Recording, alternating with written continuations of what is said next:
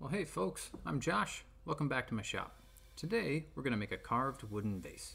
Now what I'm doing here is I am just cutting out the rough shape in a piece of ash that's about 2 inches thick, maybe a little thicker. That's a piece of wood from my property that I had to have cut down, and then I split that out of a larger log. And the neat thing about this vase is that you don't need a lathe to make it, but you can get some really unique shapes by roughing it out on the bandsaw like this and then doing some carving on top of it and then some sanding, of course.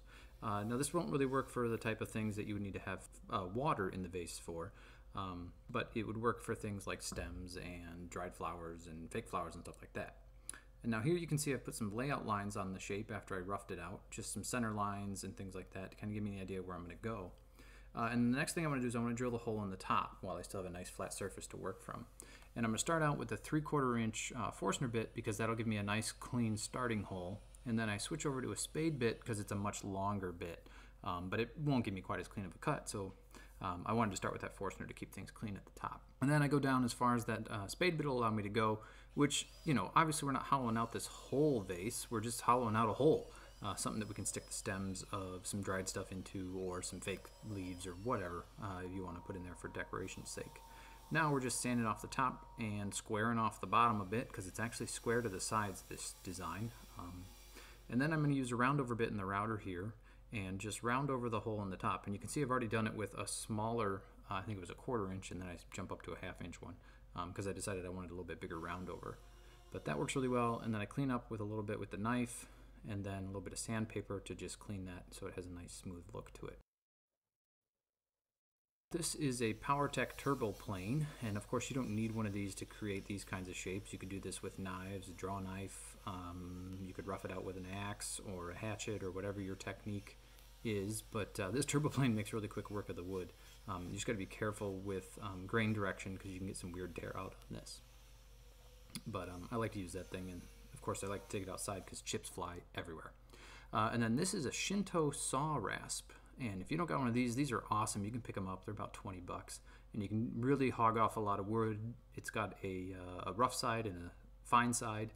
And it's great for rough shaping. And it works in place of a rasp. And I love it. They're great. And now my next tool of choice here is just a cabinet scraper or card scraper. Everybody's got different names for those. But as long as you got a good sharp one, you can peel some nice shavings off of there. And you can work on some kind of irregular shapes with those because you can get all kinds of different shapes and sizes of scrapers. And I just kind of switch around between a couple of different types to get different shapes and smoothing out some of the spots on there. And then I've got a big knot there that you can see that I want to fill some of that void. And those are just chips from what I've been doing with this piece of wood, and stuff them down in there. And then I start with some thin CA glue, work my way up through the medium and the thick. Theory being that the thin stuff kind of pulls the thicker stuff down into the wood, but you get a nice coverage up on the top because you switch to the thick. I don't really know if that's necessary. You probably could just do thick and be fine, but that's what I got, and that's how I've always done it. And then after I get that thick on there, I kind of zoom in here to show you how much glue I got gobbed up on top of there, which is really not a really big deal because as soon as it's dry, which doesn't take long, you could use activator and be ready to go in just a couple seconds. But I let that dry overnight because I had the time and I was done in the shop for the day. And then I used the chisel to kind of take off the big chunks and a scraper to smooth it down a little bit. And now I'm going to kind of shape the top the way I wanted a little bit. It wasn't quite regular, so I'm using a knife and a draw knife to just remove some shavings to get it to a shape that I like. That's looking good. Then over to the sander, and this is an oscillating spindle belt sander. I like this thing. They're really well reviewed. Lots of people have them, and I do recommend them if you're looking for something of that type. It works great. Then a little bit of random orbital sanding and a whole bunch of hand sanding. Then raise the grain to get that to pop up a bit with a little bit of water and let it dry. One final sanding with 280. And I am going to be ready for the finish coat. And my finish of choice here is this polyacrylic clear satin.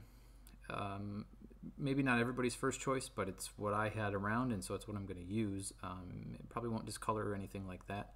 And I did the first couple of coats with it laying flat on its flat like that because I find I get a little bit less streaking. And then I go over each coat with this 3M, these painter's pads that they have. The gray ones, they were great. They just kind of rough up the surface a little bit. And then you clean that up, get all the dust particles and stuff off of there with a little bit of water and a rag, and then put another coat on. And I think I did 3 coats. I did 2 on its side like this on each side, buffed it a bit, sanded it a bit with those pads, and then I did my final 3rd coat with it sitting vertical like this. And even with doing that, I still got a little bit of streaking, which you'll see in a moment when I pick it up here when it's dry. And there you can see when I turn it, the light will catch, and you can see some of those streaks and drips. But that's okay, because I'm going to hit those with that pad again, which if you were going for a perfectly clear finish, you wouldn't want to do that. But I kind of like it a little bit of a matte finish, and so hitting it with that pad just takes the sheen off a little bit, and then also you can use it to get rid of some of that streaking and stuff, which is, you know, amateur's way of getting a better finish. So turned out pretty good. And here you can see in just a second, I'll set it up with just some dry, I think they're fake eucalyptus stems that my wife had.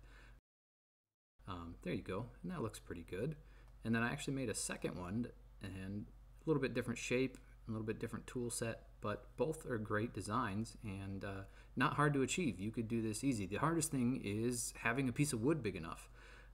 So that's 2-inch ash that I used for both of those, and it's actually out of the same log that I split out of a larger tree, which something that's 2 inches thick is a little rough to find in like a hardware store, but you could glue up 2 boards, I suppose, if you wanted. But the best way to go is to find a larger log and then split out a big piece for yourself to use.